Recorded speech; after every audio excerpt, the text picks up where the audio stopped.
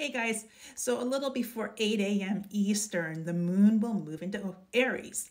And this gives us like an energetic boost to jumpstart the week.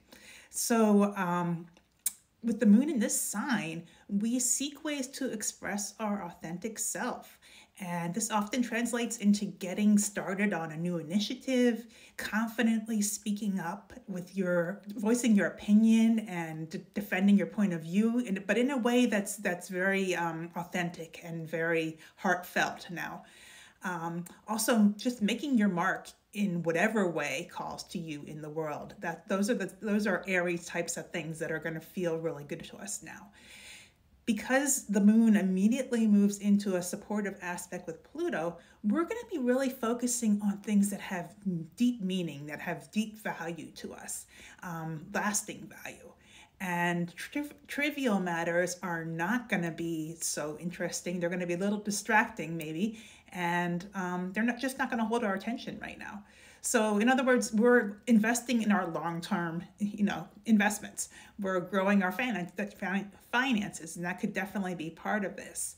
Finances are Pluto, after all.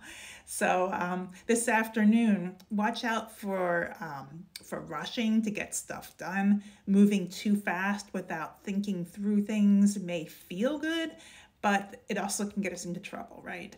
So it's okay to cross the street as long as you look both ways first, right?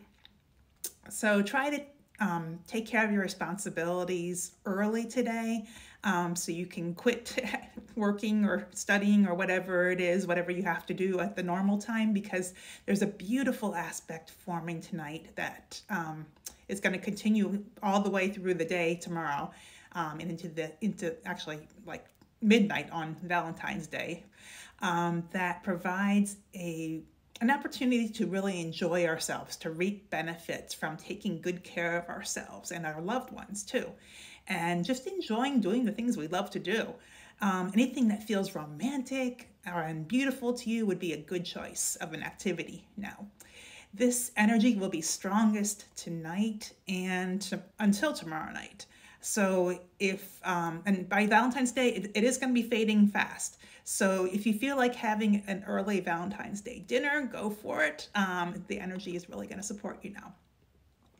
So this is Eagle Condor Astrology. If you want to stay on top of the daily astro vibes, go ahead and follow this channel. And thank you guys so much for watching. Appreciate you and all your likes, comments, shares, and follows.